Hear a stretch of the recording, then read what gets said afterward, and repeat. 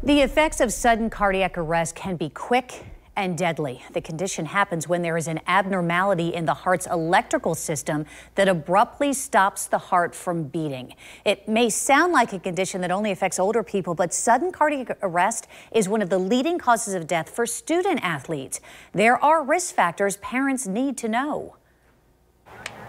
Playing sports is a great way to get kids moving, but there may be a silent condition among student athletes that could put them at risk for sudden death.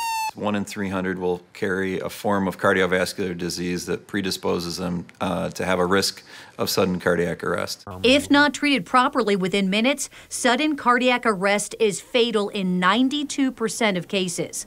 School physicals are designed to check if a student athlete is fit to play, but there's studies that show that 90 to 96% of things that are going to kill our kids are missed on that standard physical. So what symptoms should parents look for? Having chest pain, shortness of breath, or becomes dizzy and passes out with exercise, those are always red flags. But most don't experience any symptoms at all before sudden cardiac arrest. So the best form of prevention is to get your child an EKG screening, which is not included in a standard physical. An EKG enhances detection of forms of cardiovascular disease that can cause sudden cardiac arrest. EKG screening is a very simple, cost-effective test that can save lives. Good, Richie. Nice job.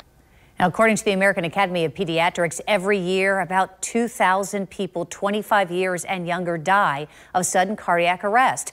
Pediatricians then recommend parents get that EKG screening we mentioned for their child, even if their child is not an athlete.